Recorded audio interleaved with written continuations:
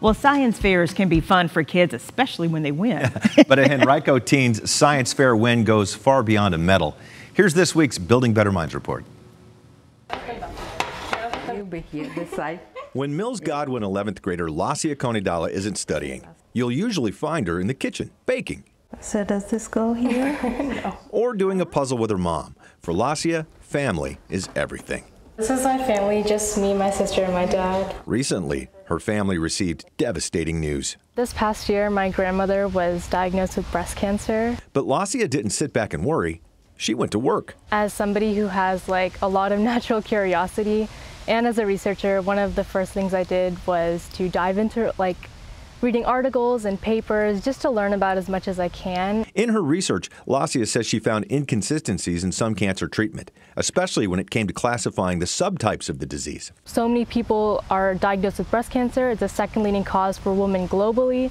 And so I thought somebody should do something about it. And then I thought maybe I should do something about it. Teaching herself to code, she entered the Madarva Science Fair, presenting research that bridges the gap between predicting breast cancer subtypes with robust classification models. My results indicated that the MBC had superior performance over the LBC and the GBC. And she won.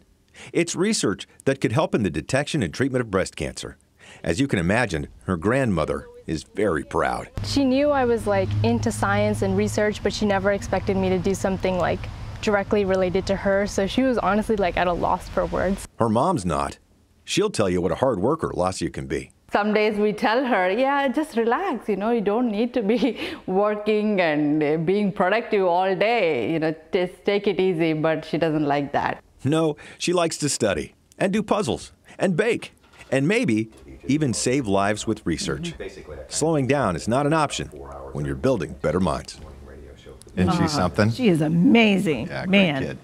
And we would like to hear about inspiring people in your school.